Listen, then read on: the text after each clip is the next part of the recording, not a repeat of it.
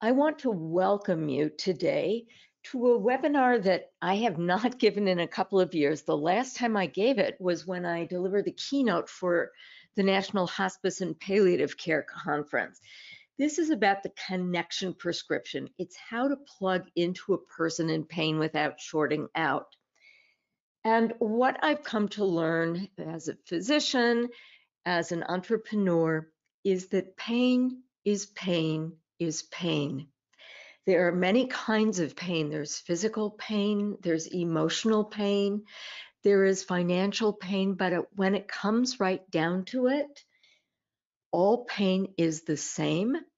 And if you know how to respond to one kind of pain, you know how to respond to another kind of pain. And what I have come to learn is that human connection is powerful medicine. In fact, it might be one of the most important therapeutic tools that we have at a time in which there are no answers. And clearly, in the hospice and palliative care community, we learned the importance of human connection. But today, with all of our uncertainties, connection is more important than ever. If you go to light a fire, you know that you can't just begin with one log.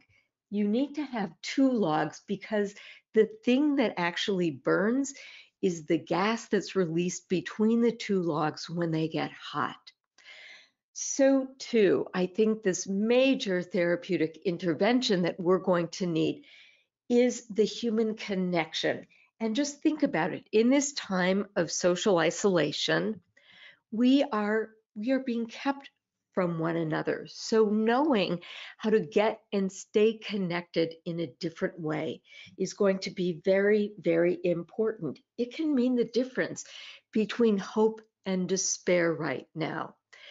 And if you look at the kinds of problems that we had in the past, like opioid addiction, um, the epidemic of obesity, I think a lot of that is a response to our previously seen human condition of isolation. So isolation does bad things, connection does good things.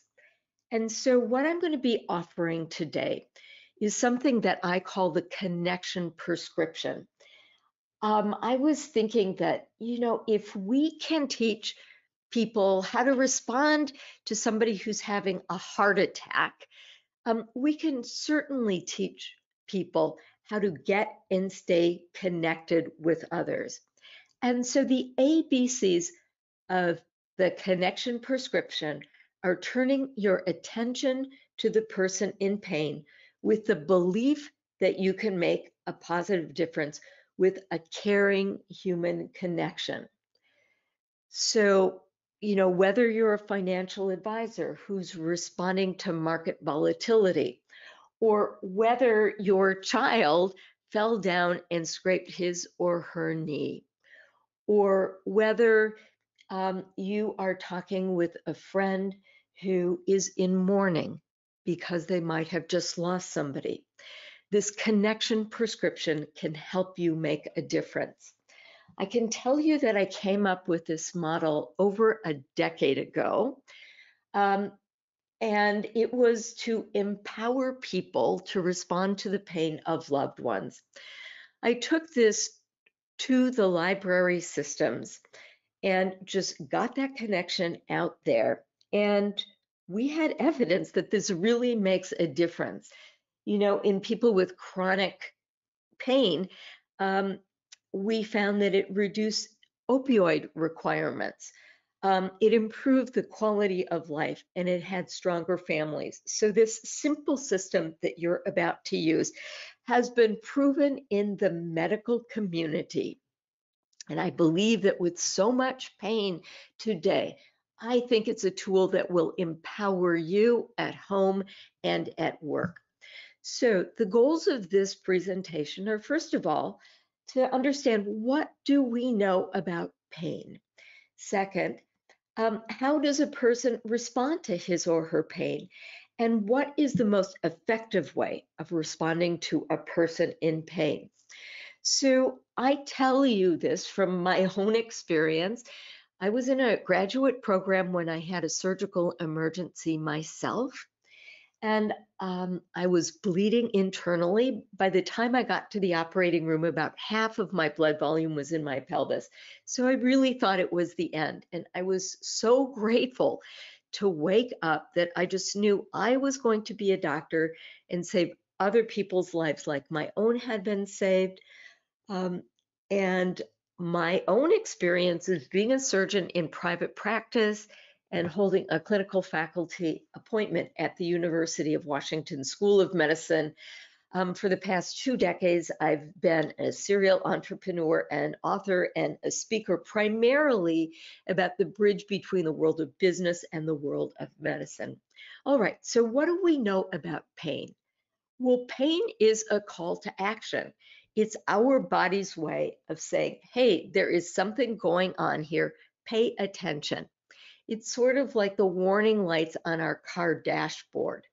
It brings attention to the thing that needs attention. And if there's anything I've learned over the years, it's that pain is pain is pain. In the end, there's not a big difference between physical pain and emotional pain and financial pain. I remember visiting my mom in the hospital. Actually, it was about a week before I was supposed to give this very presentation at a hospice meeting. And my mom, it's actually kind of a sad story. So my mom has had back pain forever and ever and ever. And she's had many surgical procedures for her back pain. Well, about, oh, how long was it ago? Maybe 7 or 8 years ago, the pain had gotten so bad that she had decided that life was not worth living. And they went from orthopedic surgeon to orthopedic surgeon, trying to find somebody who would repair her back. And the surgeons kept on saying no, but finally they did find a surgeon who said yes. So she was so pleased. She understood that she had a real risk of dying in this procedure. But as I told you, she had already decided that death was better than the chronic pain that she was in. So she underwent the knife, and they were successfully able to stabilize her spine and take pressure off of the nerve that had been impinged. And, she'd been on pretty high levels of opioids even before this operation got started. And so, not surprisingly, she needed high level of opioids post-operatively. Well, they got her through the operation. They discharged her to uh, sort of the hotel next to the hospital. And she did fine for the first day until she rolled out of bed, like literally rolled out of bed, was in incredible pain. Her husband took her back into the emergency room and they said, well, it's okay, uh, it, after you've had an operation, it doesn't feel real good to roll out of bed, but she's going to be okay. So they just sent her back to the hotel. But she was describing like 10 out of 10 pain. So they brought her back into the emergency room, took an x-ray, and sure enough, the rods had pulled out from her fragile bones.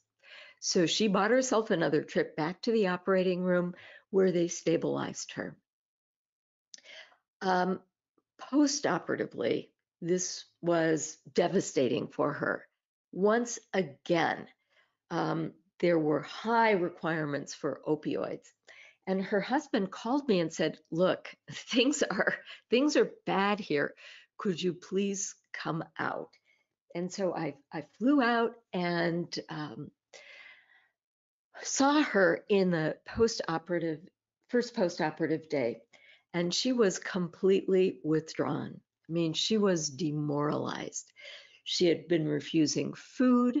She had really not wanted to do anything. So the very first thing that I did was I took pictures of my son and I put them all around the room. And then when she wouldn't talk to me, I started talking with the people in the room, telling stories about her, how brave she was, how courageous she was, how she had just been through other things. And then I started sort of telling stories about her, about, fun things that she had done with my son. And then something magical happened. She started joining the conversation.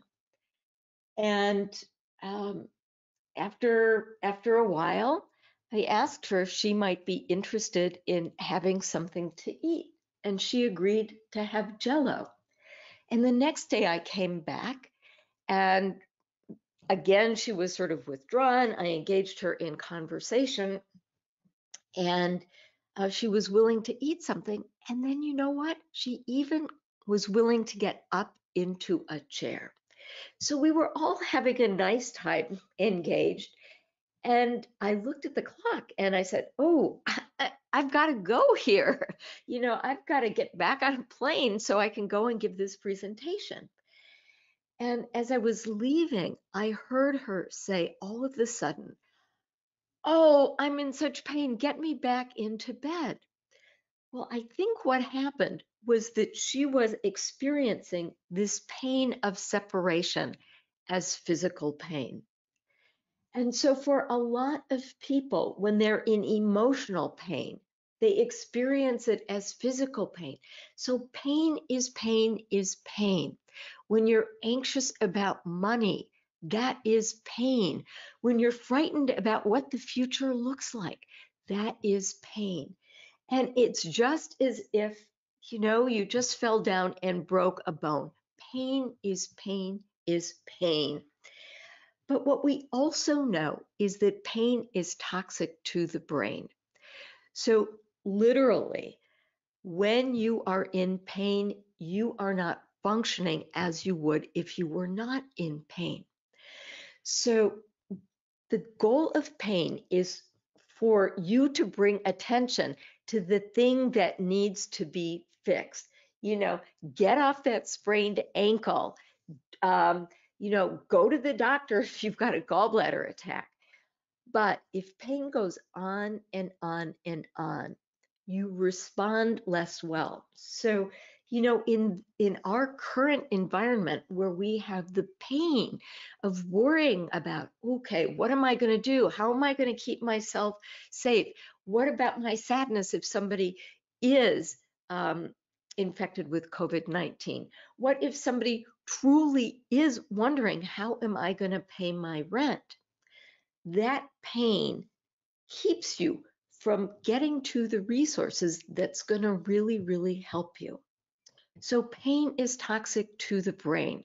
We want to respond to pain so that it doesn't turn into chronic pain here. And we're in a situation now where we've been isolated in our houses for weeks now. This hurts. This whole situation hurts. And what we want to do is respond to this pain, be able to get to the resources so that we can get through this to the other side. So we want to keep acute pain from turning into chronic pain, because chronic pain often leads to isolation, and the isolation makes things worse. So another thing that's important to know about the brain is that we are wired to connect. We are social animals. We need each other. And there is something special that happens when we're physically present with other people. So even though we can be connected in this way through technology, it's not the same as being in the same physical space. So knowing how to use our other tools and knowing how to connect in different ways is important. But we are like literally wired to connecting. And often this isolation leads to suffering. So what I've learned over my career as a surgeon is that people can take huge amounts of pain.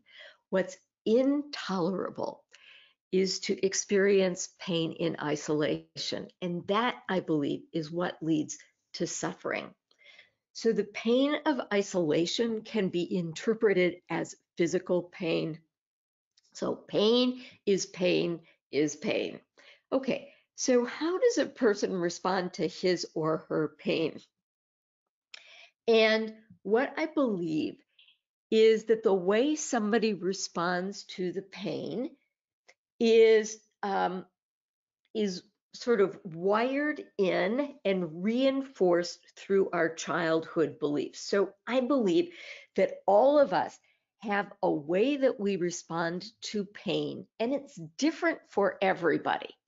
But as I looked at my patients, say who were recovering from an appendectomy, they all responded to that sort of differently. They responded to the pain of appendicitis differently. They responded to the postoperative course differently. And so I developed this system called my 5 pain personalities. And let me lay this out for you. And you can see, which kind you are, and then think about maybe family members or clients and think about what they are. So the first is the strong stoic. I operated in Seattle where there were a lot of Scandinavians, and there's strong stoicism in that culture. So a strong stoic wants to be seen as strong and fit. There's something a little embarrassing about being vulnerable. And so they try to mask their pain as long as possible. They try to sort of grind their teeth and grind it out at home. A friend of mine who's a strong stoic said that you practically had to be dead before mom took us to the doctor. So strong stoics um, ignore their pain. They like to pretend that there's nothing wrong. They would often come into the doctor much too late. A strong stoic financially will be in trouble before they reach out and they try to make things go right. A lot of doctors are strong stoics, and that might explain why a lot of doctors don't go into the financial doctor, the financial advisors, until it's way, way too late. All right, then there's the ostrich. This is the person who kind of hides their head in the sand. Medically, this is the guy popping Tums in the Barca Lounger for his heart attack. This financially, this might be the bon vivant who is just spending and spending and spending, trying to ignore the fact that there's no way that they're ever going to be able to retire. So what the ostrich wants is ostrich wants the belief to be everything's okay. There's denial about the things that aren't going to be okay. They want to pretend everything's okay. So these are like the kids partying in Florida on spring break with the complete denial that we've got a pandemic happening here. All right, then there's the worried well. This is me. This is, the Chicken Little, the sky is always falling down. So I remember being in medical school studying for an exam about the pancreas. And I read about this really weird pancreatic tumor, and I had 2 of the 5 symptoms, and I was certain I had it. I was going to die. Why even bother, studying for this exam? But I did study for the exam because I know myself. I know that I always tend to worry about things. Financially, you might have financial worried wells. These might be people who have millions of dollars in assets, but they're always worried that the sky is falling down, that they're going to be bag ladies or bag men one day. And what the worried well really need, and you might know some worried well financially right now, and boy, the market volatility and a worried well paid personality are not a good combination.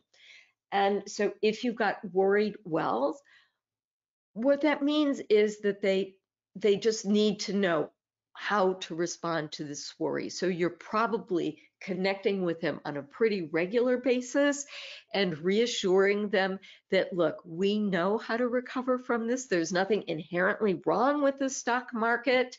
Once we get through this pandemic, we will recover again.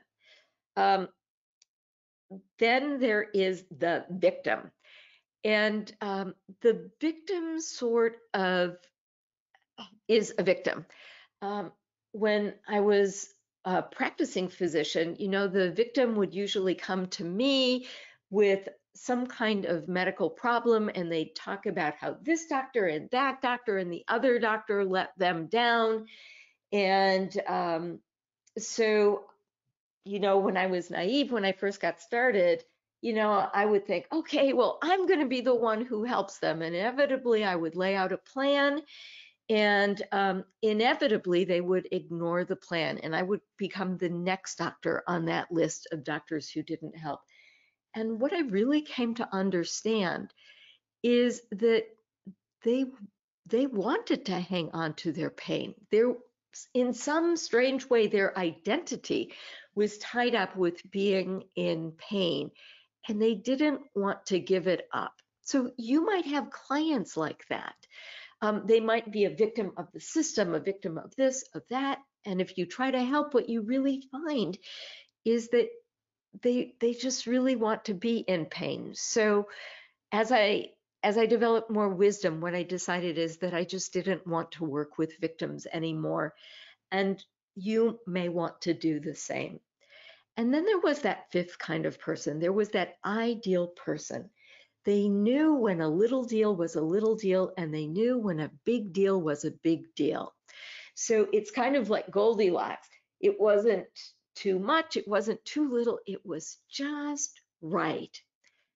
And you might know clients financially who do the thing that's just right. Like right now, you're not making panic calls to them about the market volatility because they truly do understand that things are going to be okay. When we get back to this pandemic, we will find a path to recovery.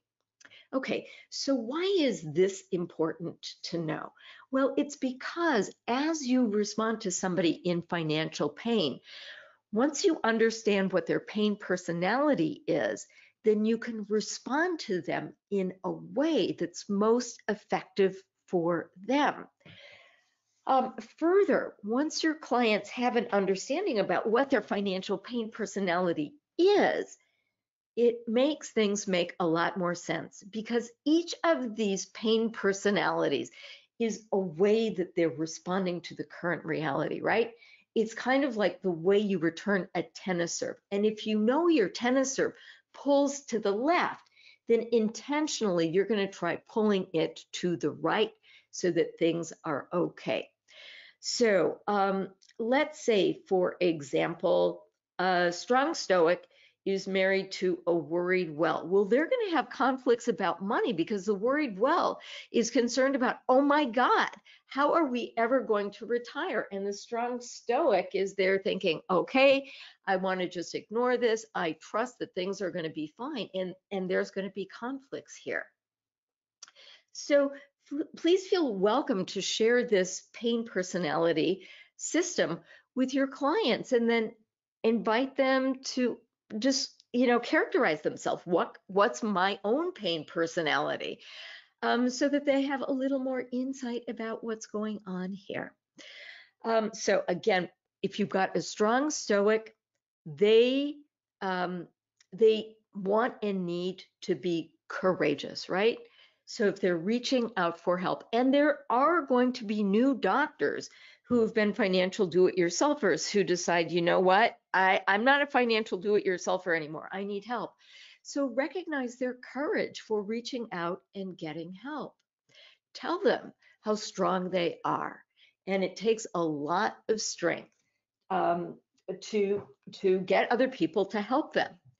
If you've got an ostrich burying their head in the sand, what they most want is they most want for everything to be okay. So reassure them, things are going to be okay.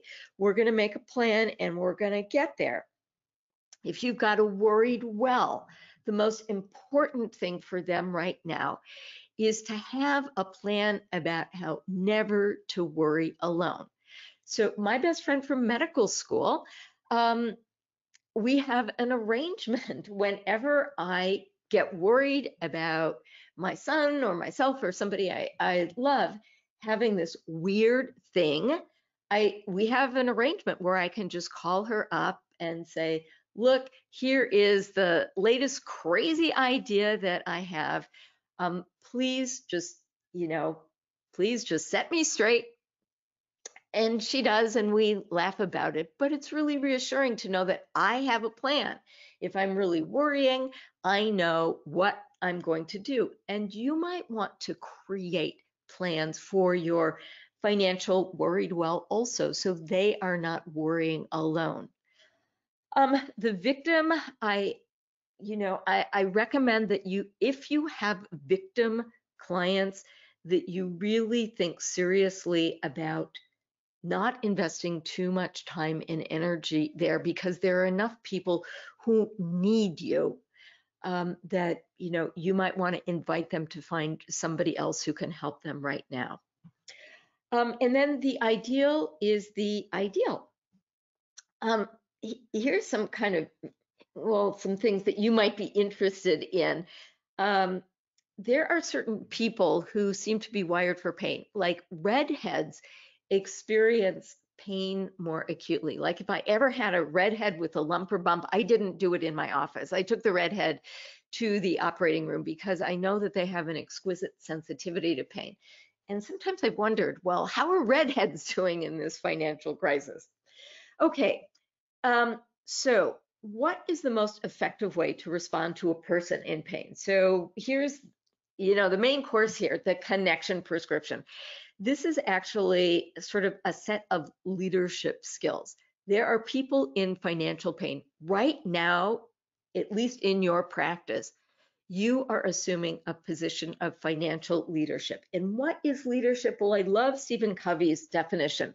Leadership is communicating to others their worth and their potential so clearly that they're inspired to see it in themselves. And so you want to offer this belief and paint the picture of a recovered economy so clearly that people are going to see it for themselves and be able to get from all of the financial uncertainty that we're experiencing today into financial recovery. Okay, so here are the 7 steps of the Connection Prescription. The first is to set the emotional thermostat.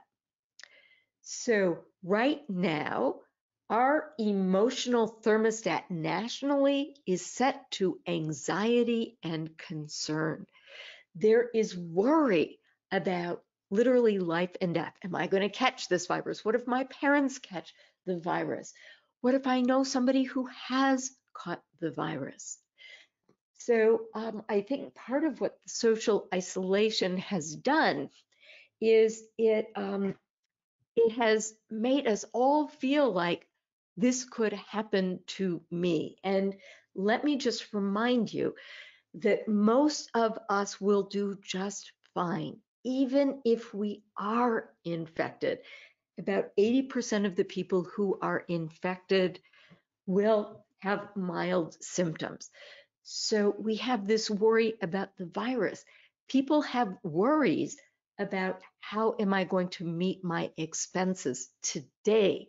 These people include the doctors who do elective cases and who aren't generating income. It's a worry for the doctors who have gotten sick and are on home quarantine right now. There are worries for people about, am I ever going to be able to retire? So there is worry and anxiety. There is a lot of financial pain out there. And I know that every day, all day, you are talking with your clients who are in financial pain, who have anxiety, and I know that that can take a toll on you. It's also easy to get swept up yourself in the anxiety, but you're going to be most helpful to other people. You're going to be in the best position to lead if you do not catch the chaos, if instead you keep calm. So the most important thing that any of us can do today is to keep the calm rather than catching the chaos. And probably the best tool for doing this is something that was taught to me as square breathing. So it's just taking in a deep breath for the count of maybe 2 or 3, then holding that breath for a count of 2 or 3, then exhaling for a count of 2 or 3, and then keeping your lungs empty for a count of 2 or 3. So just like 60 seconds of square breathing can keep you calm, can reduce that chaos. Okay, step number 2 is let them take center stage. Let the person in pain take center stage. So imagine that any encounter were being conducted in a New York theater. There's one chair in the limelight, and there's plenty of room in the audience. So each of us, we tend to naturally put ourselves in the limelight. But you are most effective when somebody else is in center stage. Okay, so what do I mean? If you're talking with one of your clients and they are maybe second guessing a choice that they made in the past, you might automatically put yourself in that chair and second guess yourself. Well, should I have made that recommendation back 4 years ago? But when you're dealing with somebody in pain, it's important to keep them there. So let me just describe something, that has nothing to do with finances. So a friend of mine, his name is Dave, his wife had breast cancer, and she had actually gone through, the original treatment. She had had recurrences a number of times, but this time she had had a recurrence to her brain. They were sent to a different facility that was about an hour away for a consultation. And this was bad. This was really bad. And Dave's wife had nausea. And so she was actually lying down in the back seat because, lying down made it easier for her. And Dave describes, sort of driving and thinking, oh my God, what am I going to do without this woman in my life? And he was sort of thinking those thoughts when he heard some sounds from the back, and it was his wife crying. And he said that throughout the entire treatment course, she had never once cried. And so both of them were dealing with this reality, right? That this looked like it was the beginning of the end. And they were each dealing with what that meant for themselves. But Dave knew that he had to focus on his wife. It was time to think about what this meant to her. It was time to comfort her. It was time to put her in center stage. So when you're dealing with an individual client, you are going to be bringing your own pain. You are going to be bringing your own anxiety. But in that moment, what's going to be most important, you are going to be most effective if you put them in center stage, if you put their concerns at the center. Now, this pain is going to impact you, and you can certainly deal with that offline. But when your clients are in financial pain, it's important for you to put them in center stage. Next is shield them from your pain. So you have concerns too. You have challenges in dealing with all of your clients who are in this pain, and this is tough for you too. But again, what you want to do is deal with that offline. I'd be happy to talk with you about what it's like for you right now to be responding to so many people in so much pain. But when you want to help somebody, when you want to be connected, it's just one person at a time. And if you're there to provide leadership to somebody else, you want to deal with your own pain offline. Next, you want to master the fine art of verbal persuasion. And this is a skill that can be improved. So remember when I told you about my mom, and I was able to distract her by bringing her back to more pleasant thoughts. This is a tool that you too can use as you deal with people in pain and as we deal with this long recovery. Paint a hopeful picture of what things can look like. Describe this hope. Help people stay focused on where we are trying to get to. Like right now, as we are in social isolation, and I'm taping this in the first week of April, so we are all in week 2 or week 3 of our social isolation. This hurts. I think it's important for us to remember why we are doing this. We are doing this so that we get to recovery. Okay, you are going to be in the front stage pretty soon. As soon as we get through this COVID wave, we are going to be turning our attention back to finances, right? And you are going to be the financial doctors. You are going to be the most important people in our society, leading us back to health.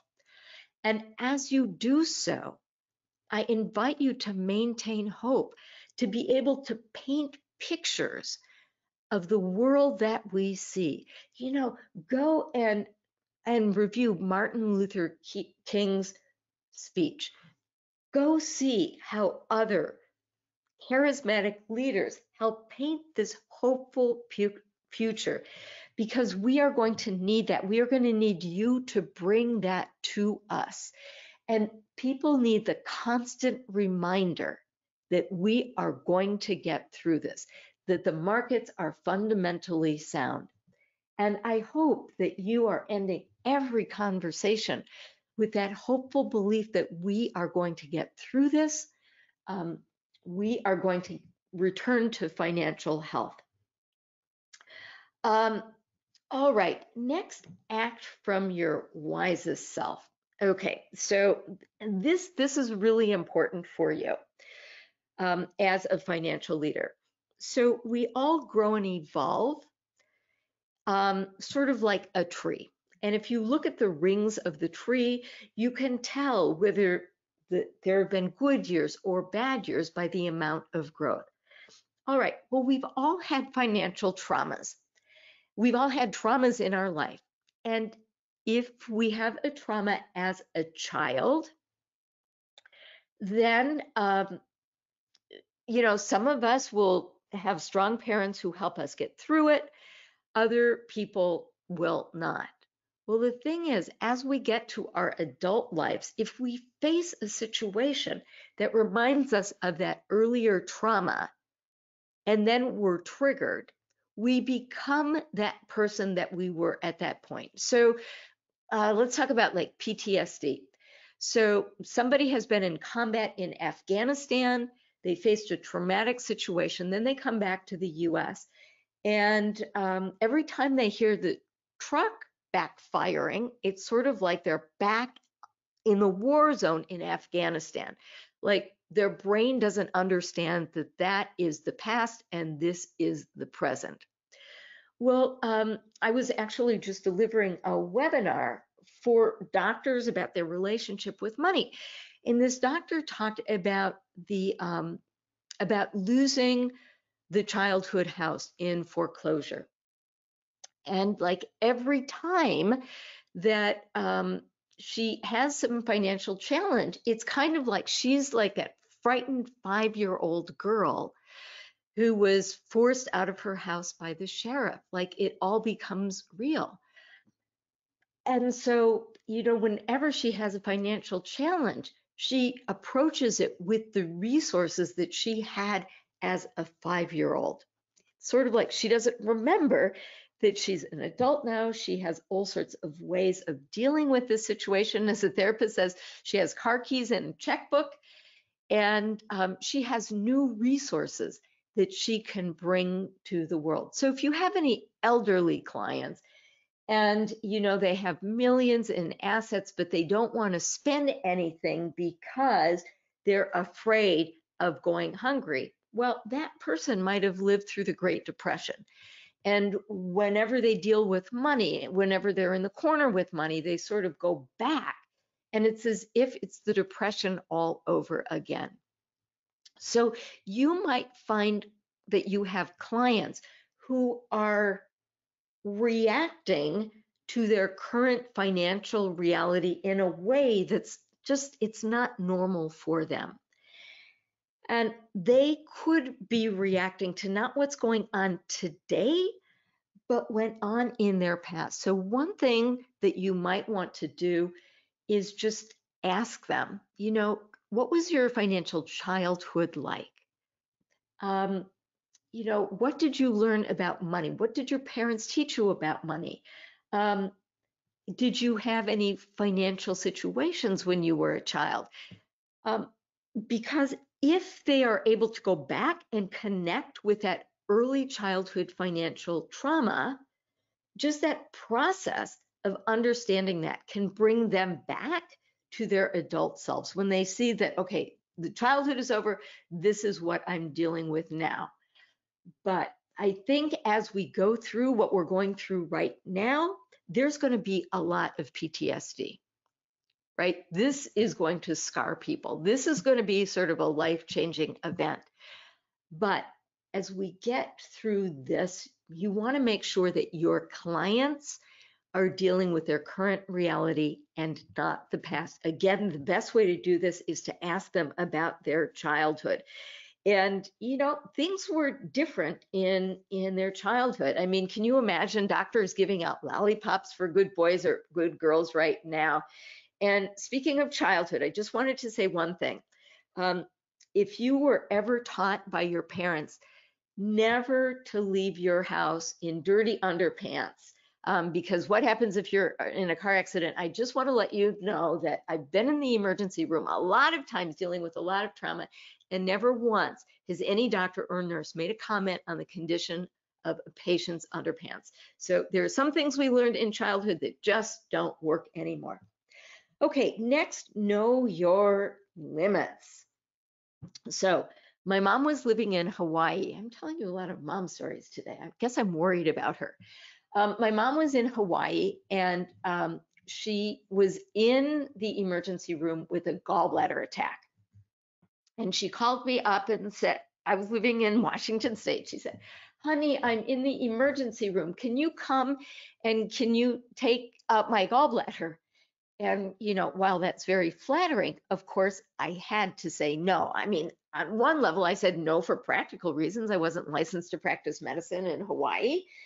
But the other thing is that everyone knows that you don't treat yourself or loved ones because your emotions can cloud your judgment, right? And so I know my limits. I knew that in order to truly give the best care to my mother, I needed to say no. So we all have limits, and we are all best served when we know and we honor these limits. One of the limits that you might be facing, maybe you're facing it right now, but it is a risk for the future, is burnout. There are only so many people that you can help before you take care of yourself.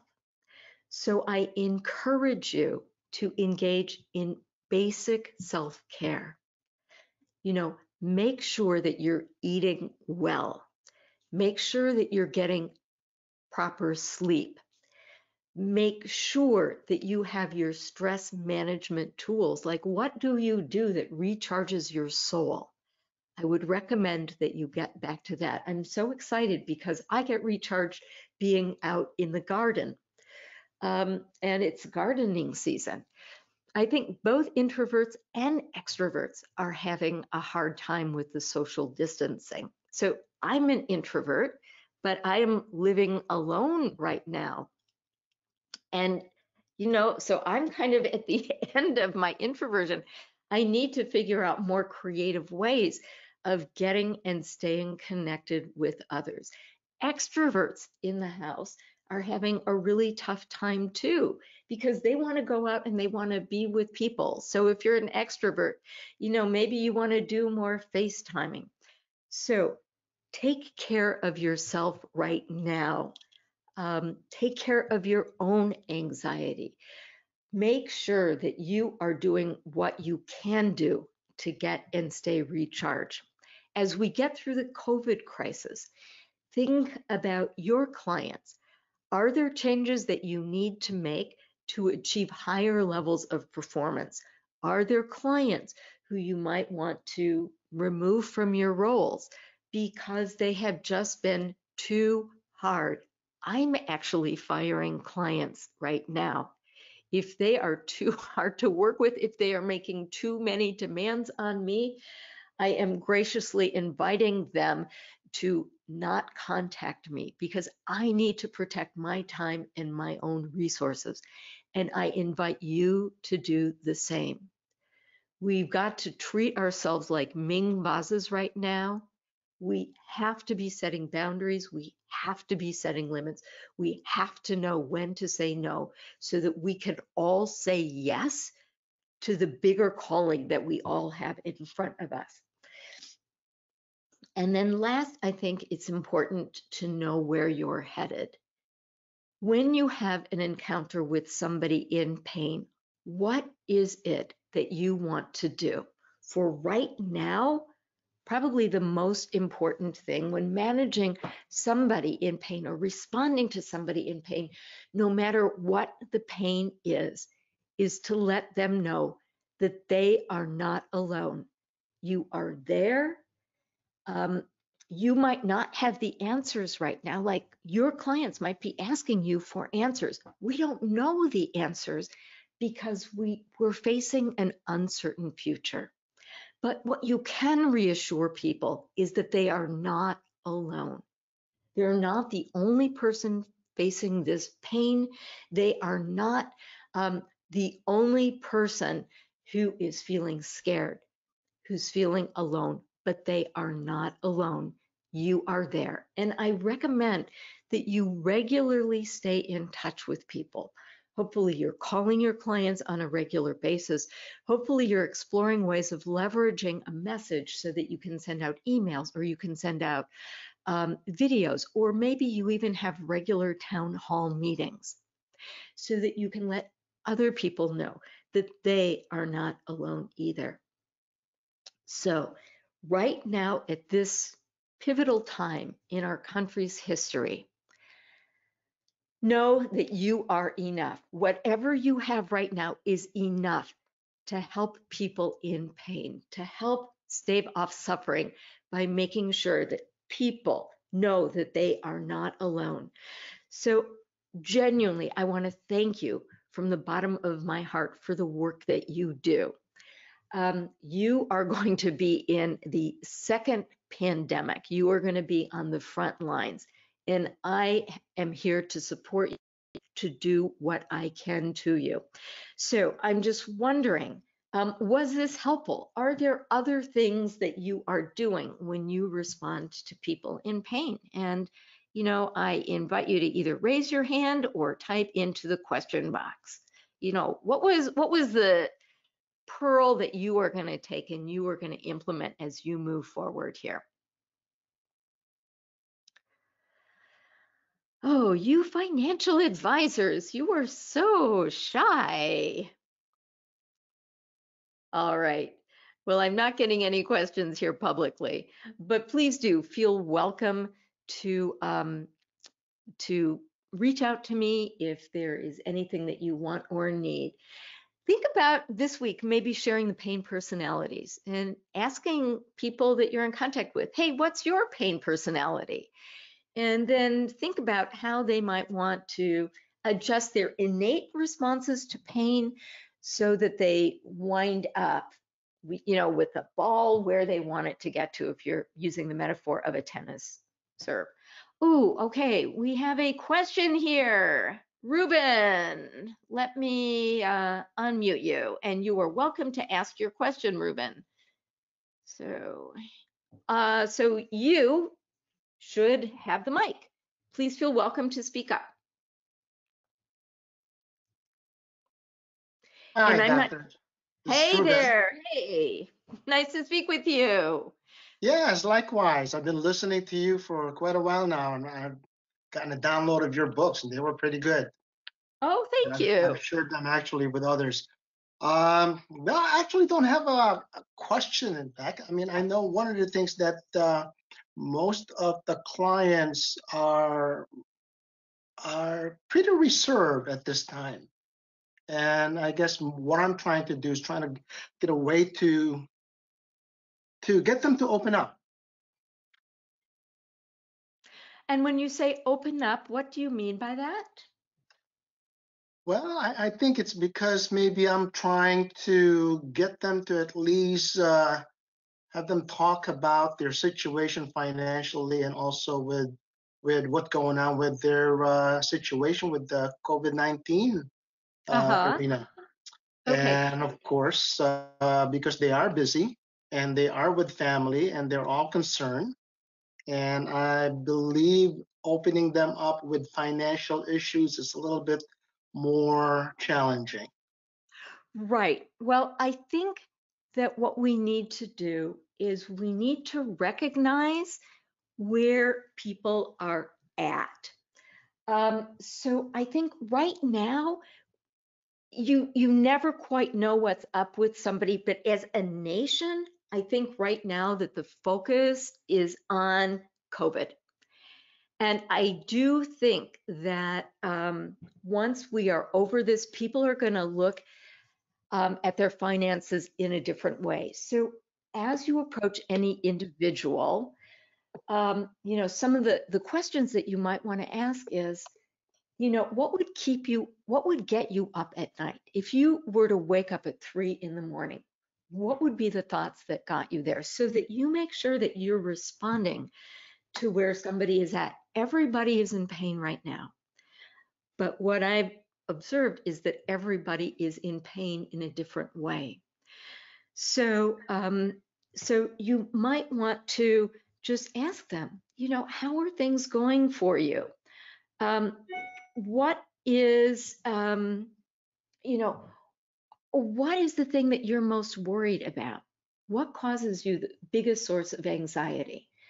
And if you've got that kind of trust with them, they will tell you. Might I just ask, Ruben, what is your business? Are you a financial advisor? Yes, I am, but I'm primarily more into the insurance industry. Okay, but still in the insurance industry, I mean, your clients are so lucky that you're there. Are you using insurance as a way of building wealth?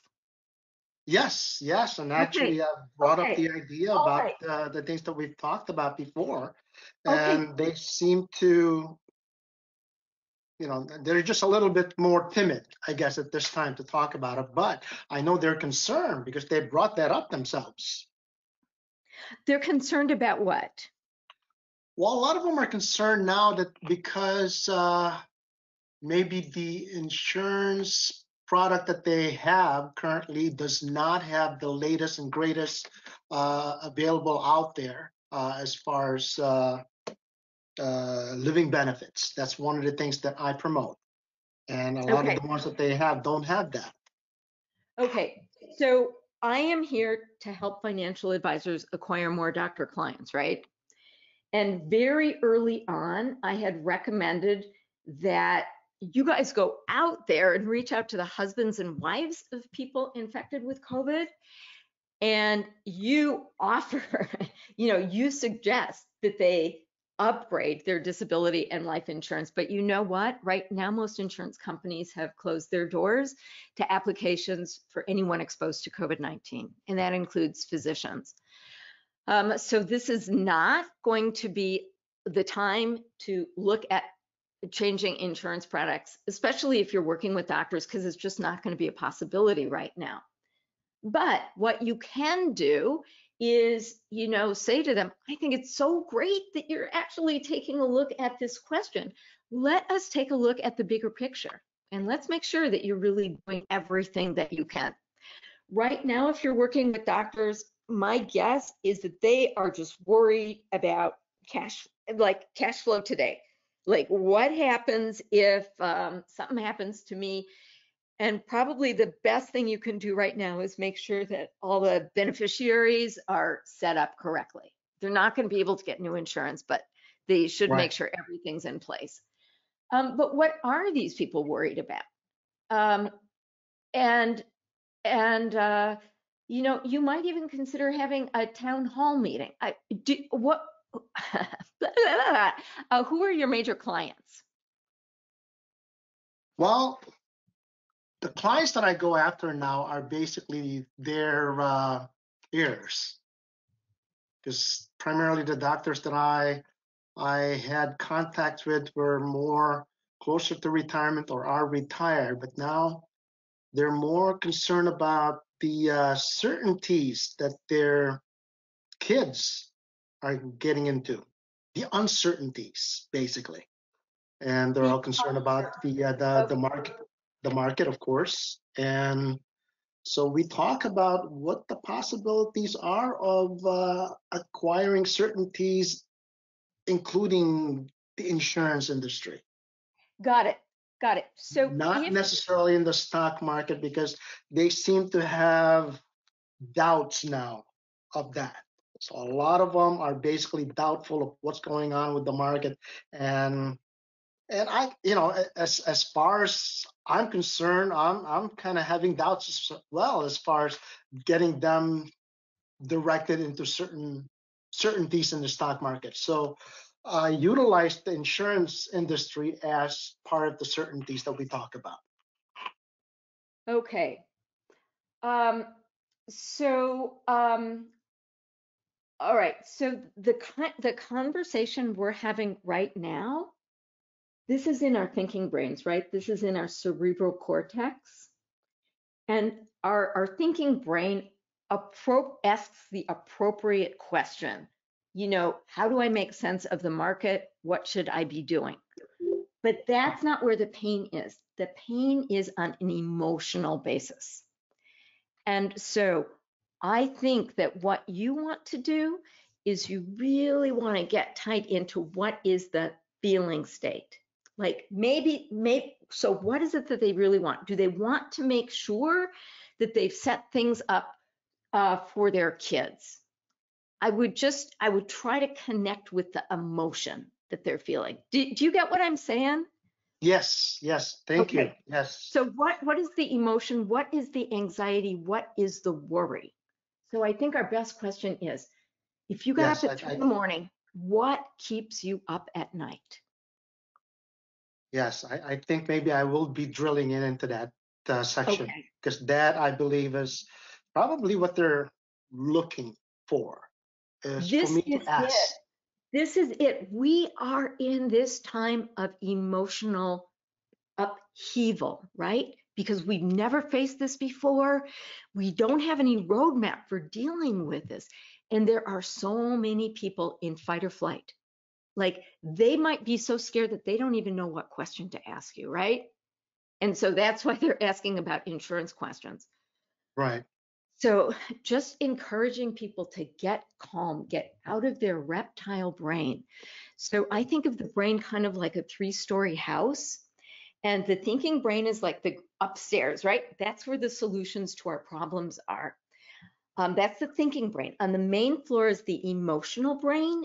And neuroscience tells us we make most of our choices with our emotional brain and then justify it with our thinking brain.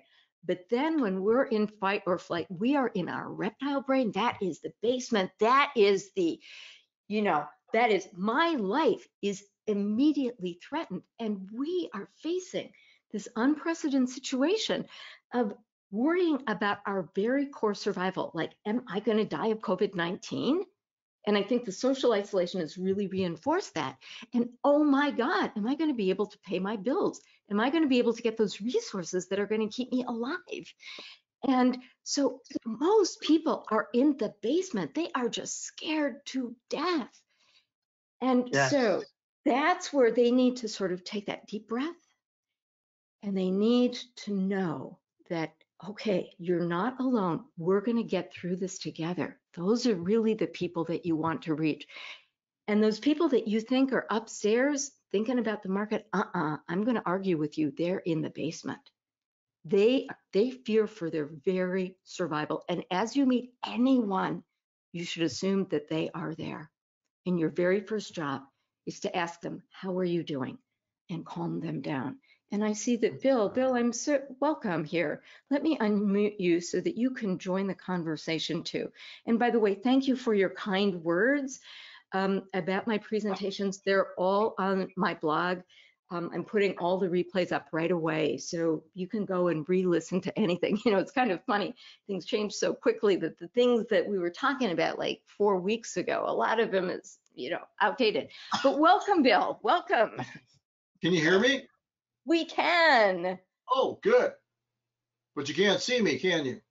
I cannot. But tell us, what do you have to say? Well, I've been fascinated with your presentation in the middle of tax season doing tax returns, and I just wanted to make certain that I could listen to it again. You've got some really powerful ideas and thoughts, and I'm really glad I took this time to be with you.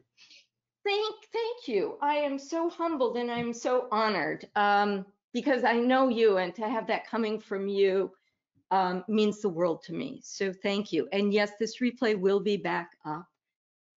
And I probably will be doing this again. I had to reschedule it because I did an emergency presentation last Thursday. So I'll be doing it again. But yes, they will be up. I will be doing more. Hey, let me just ask you. Yeah, how can we hear the emergency presentation? You can go to Targeting Doctors. Here, let me just show you. Are people actually doing their taxes right now? Oh yeah, I'm all caught up. Really? I give my clients a super discount for reporting in early. Oh, how lovely. Okay, so if you go to my blog, so go to Targeting Doctors, go to my blog, and here's the emergency session from Thursday, how to help doctors in the COVID world. TargetingDoctors.com. Uh-huh. You can see my screen, right? Yes. Okay, so here's what the homepage looks like. And if you go over here to the blog, you can just scroll through, and I've got all sorts of things here. Wonderful. Yes, and feel welcome to share this. Oh, even better. Okay, and like get people to sign up, you know, to get my publications, because we all need each other. We Absolutely. all need to be in a situation where we're helping others. So let me ask you guys, as long as you're on the line, how can I help you? Like, how can I be of service to you?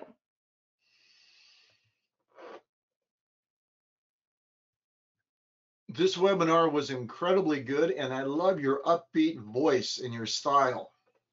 Oh, thank you. It's a happy presentation. Good. Well, thank you. Thank you. I appreciate that. What would you like to learn about? Like, what skills or tools would be helpful for you?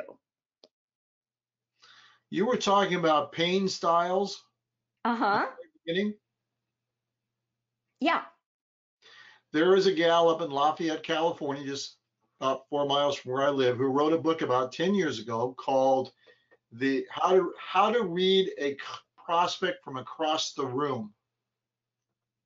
or how to read a client from across the room.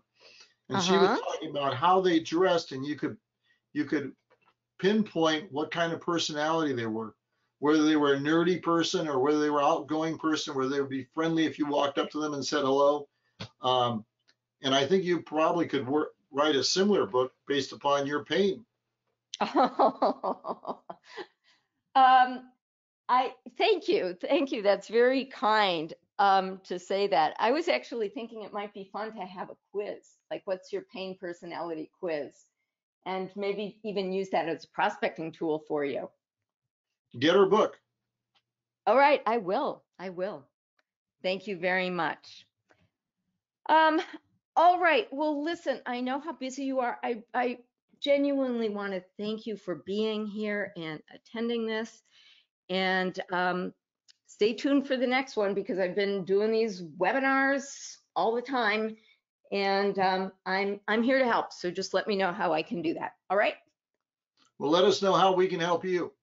Thank you very much. Spread the word. Spread the word is a good one.